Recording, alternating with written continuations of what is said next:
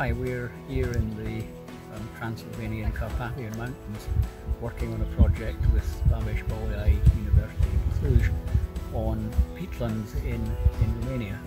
We in Norway know a lot about peatlands, about a lot of peatbogs. Here they're relatively rare, but they have a big role in biodiversity and some in carbon sinking. So the point of the project is to check and to better preserve the peatlands that they have with input from Norwegian experience. Today we have been visiting some small fen areas here in North-West Romania. Fantastic little spots which needs protection, and many of them are also protected. Lots of interesting species, and some familiar from us as from Norway, but other are also very new species for us. These systems are protected, and that is highly needed, both from drainage and also from forestry that might ruin these very small habitats. Why are we here?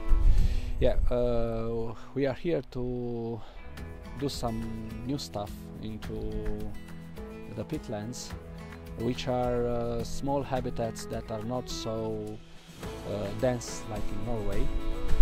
What we want here is to gain the experience of Nina in Norway and to take this experience into the fields and pits from Romania.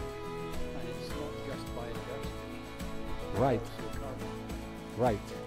Everybody knows that peatlands, they are the main carbon storage deposit that we can find, and if they are not properly managed, this carbon dioxide can be released in the atmosphere, and everyone knows what's happening now with climate change. And tell me what's happening there.